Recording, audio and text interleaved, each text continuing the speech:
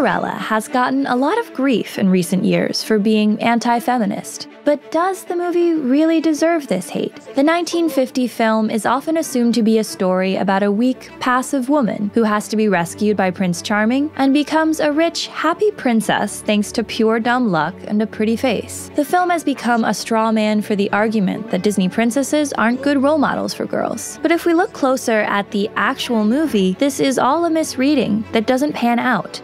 Painting Cinderella as no more than a damsel in distress ignores the context of her life and blames the victim of emotional and physical abuse for being unable to escape her situation. Are you gonna get it? This unnuanced view cheapens what is actually an empowering message at the heart of Cinderella. This isn't a story about a man stepping in to save a helpless woman. It's about a woman who faces adversity head-on, who chooses kindness and optimism even when it's hard, and who uses her own creativity and inner strength to rescue herself. Here you come on, get up, you say. Time to start another day. The story of Cinderella is so familiar to us, it's easy to assume we know everything about it and watch the film passively. Disney itself now even plays into the Cinderella fallacy, as we can see in the Cheetah Girls.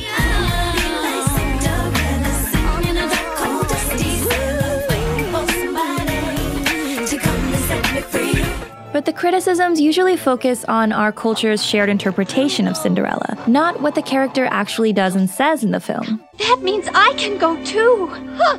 Her dancing with the prince. Well, why not? Sure, the princess culture at large markets unfair beauty standards and other problematic ideas to young girls, but it doesn't actually make sense to saddle this film in particular with so much blame. Critics of the movie probably feel they're espousing girl power by attacking the damaging idea that a happy ending equals rescue by a handsome prince. But counterintuitively, the tendency to dismiss Cinderella might actually be a little sexist. The character's chief personality traits, kindness, caring, and optimism, are stereotypically feminine. Cinderella like you too. She's nice, very nice. Poor little Gus. Here. Cinderella doesn't stand up to her abusers in a traditionally masculine way. She doesn't physically fight back, make daring plans of escape, or hold back her tears. So writing off Cinderella is on some level buying into masculine standards of strength and weakness. Saying her traits of kindness and perseverance aren't good enough devalues femininity. And it also presumes, unfairly, that a victim of abuse should fight back. Because we're primed to watch Cinderella passively, people tend to willfully ignore the context of Cinderella's upbringing and the trauma she suffers as a child, even though the opening scenes literally state that her stepmother abused her. Cinderella was abused, humiliated, and finally forced to become a servant in her own house. Lady Tremaine is lit in a way that reminds us of a horror movie. The visual contrast between her and Cinderella makes it clear that Cinderella has no power in this dynamic, and she has no choice but to obey. We witness a truly disturbing scene of abuse when Cinderella's stepsisters rip the clothes from her body, while Lady Tremaine watches with satisfaction. Cinderella's eyes widen in total terror as she backs away from her stepmother's advances, and her expression communicates to kids that Lady Tremaine is as scary and powerful as any dragon or witch. The black background as Anastasia and Rosella rip Cinderella's dress frames and emphasizes the terror in Cinderella's face. The stepsisters leave Cinderella feeling destroyed, her dress in tatters, and the scene leaves us feeling we've just watched a violent assault. Through it all, Cinderella remained ever gentle and kind. For with each dawn she found new hope that someday her dreams of happiness would come true. Cinderella has to retreat into her imagination just to stay sane. Our first interaction with her shows her using fantasy as a coping mechanism, and remarking that dreams are the only aspect of her life that she can control. Well, there's one thing. They can't order me to stop dreaming. A key thing that our culture often misses is that Cinderella's dreams don't revolve around a man, but around a vision of future happiness, where she can live free from her abusers. Cinderella's inner strength and tireless imagination manifest physically as the fairy godmother. If you'd lost all your faith, I couldn't be here. It's when she believes she's hit rock bottom that her fairy godmother materializes, and the reprise of "A Dream is a Wish Your Heart Makes" It's just no use. Tells us that the godmother is an embodiment of Cinderella's dreaming, or her heart's wish. When she needs it most, Cinderella has willed a loving maternal figure into existence. Since she has no real family, the fairy represents her determination to mother herself.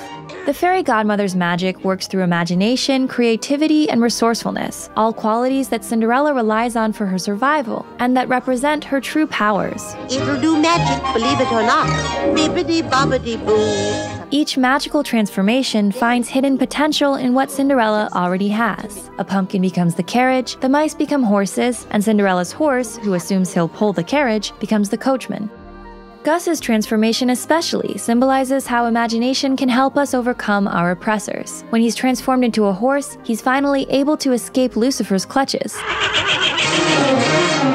Cinderella's ability to stay positive makes her fantasy of freedom become a reality, at least for the night of the ball. Cinderella proves that imagination can be power, offering joy and independence when the outer world seems bleak, and training the mind to be resourceful. Well, maybe it is a little old-fashioned, but I'll fix that. So Cinderella's fantasies are really displays of strength from within, not the passive, mindless daydreams they're often seen as. Her ultimate triumph over evil comes when Lady Tremaine shatters the original glass slipper, and Cinderella reveals that she has the other.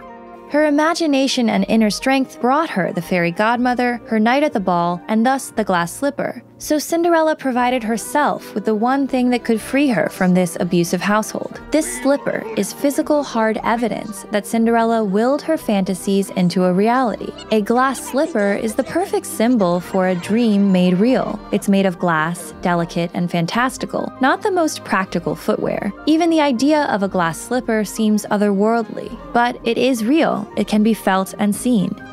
Lady Tremaine's act of breaking the slipper is her symbolic attempt to shatter Cinderella's dreams, but those dreams can't be destroyed. So we see that the shoe isn't a frivolous accessory at all, but the tool Cinderella needs to break free. After all, I suppose it would be frightfully dull and boring and completely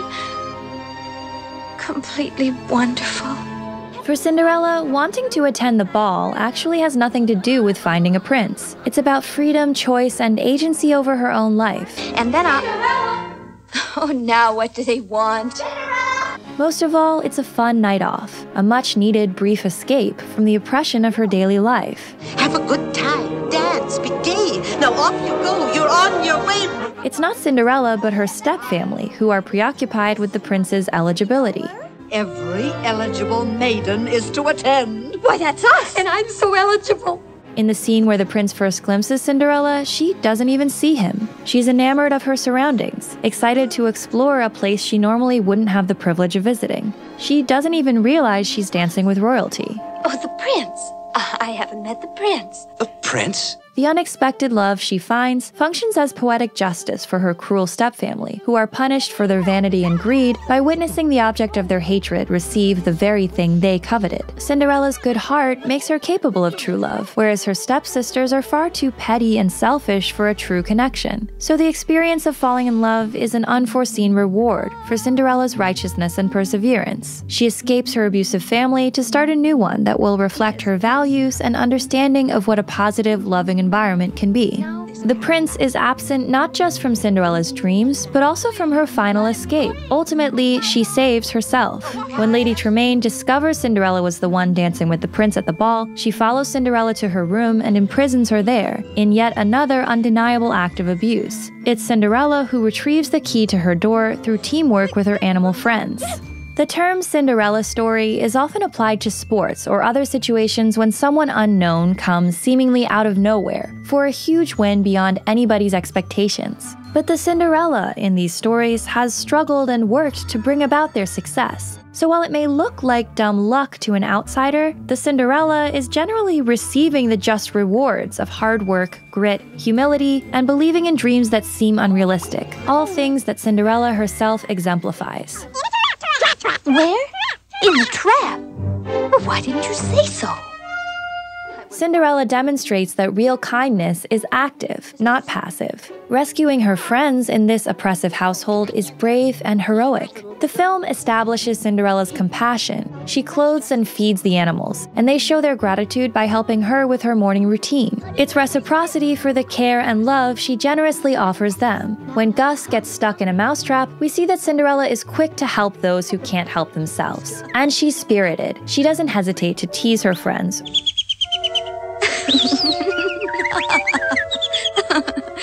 Well, serves you right, spoiling people's best dreams. Or stand up for herself in her interactions with Lucifer. You mean old thing.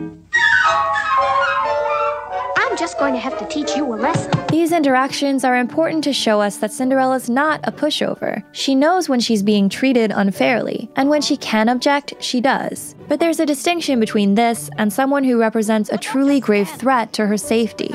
When Cinderella tells Bruno to stop dreaming of chasing Lucifer, it's because disobeying Lady Tremaine's orders could result in losing his home. Suppose they heard you upstairs. You know the orders. So if you don't want to lose a nice warm bed, you'd better get rid of those dreams. She knows that Bruno's situation could become parallel to her own, and she's been forced to value practicality over justice in order to survive. Near the end, we see a return to this parallel between Cinderella and Bruno. Bruno. Yes, Bruno! Quick, get Bruno! Get Bruno! At this critical moment, Cinderella decides that Bruno should disobey orders, despite the danger, because they have a real opportunity to escape. Her changed attitude toward Bruno reflects that she's newly emboldened in her own situation. But the help of her friends, and her concern for them as well, are key to all of their rescue. In the end, the friendship Cinderella has built through kindness make her escape possible. It's unfair of us to expect that Cinderella should be able to escape her situation sooner just by being a little bit sassier. She grows up in an abusive environment where she lacks all power. Her kindness and ability to cope through fantasy actually represent strength and bravery in the face of adversity. In the time since the film's release in 1950, perhaps qualities like kindness and optimism have come to seem simple, obvious, and naive. But in reality, these qualities are undervalued, difficult to practice, and not at all common. This is a story about a woman who is both feminine and strong, who doesn't have to rely on a man or take on traditionally masculine characteristics to triumph over evil.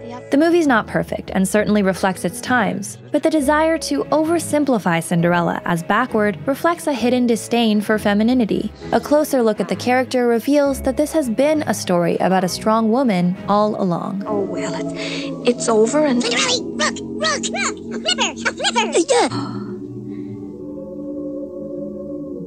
Thank you. Thank you so much for everything.